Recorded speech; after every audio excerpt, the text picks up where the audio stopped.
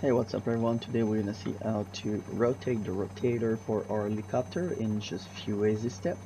So let's go back out of this. So the first thing we need is an asset. So we're gonna go in the marketplace and we're gonna download this asset, so the Eli UH60A, and we're gonna add this to our project by using this and using the last version. So if you click add, you just select a project that you want for an example, and you select the last version and just add that to your project. So when it's done, we're going to go back to our project.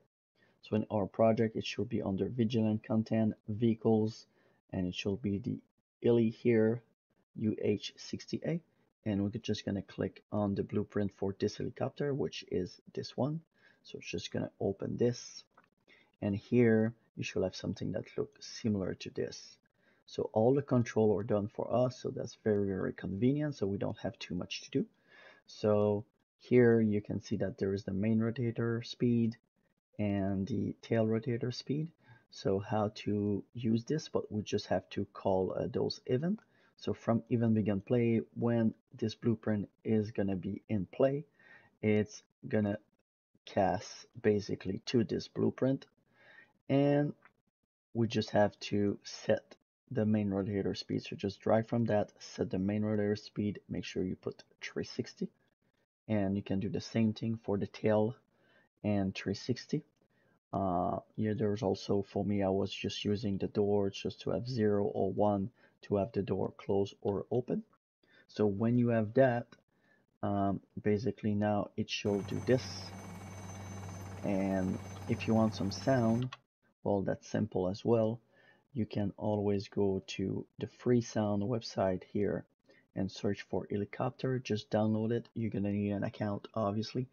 When you have that downloaded, the format for this sound sometime are not correct, so you need a wave sound to put it in your Unreal Engine. So you can just find any converter. Basically, this format for this, the sound I'm using is AIFF, so I want that to convert in a wave.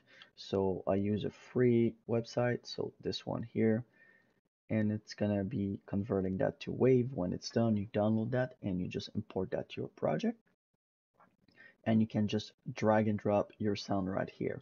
However, if you do this, your sound's gonna play everywhere on the map with no attenuation whatsoever. So what you have to do is going to your sound itself and create from it and just create a Q sound.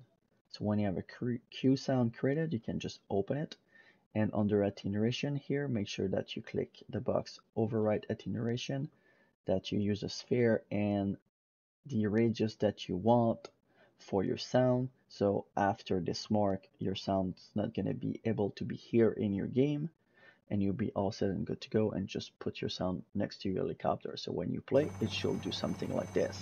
So if you run away, you will see that the sound at some point will disappear. So let's try it out. So as you can see, the sound is no longer playing, so it's exactly what we want. So it's how you set up the rotation and the sound at the same time for the helicopter. So we'll catch you on the next one. See ya.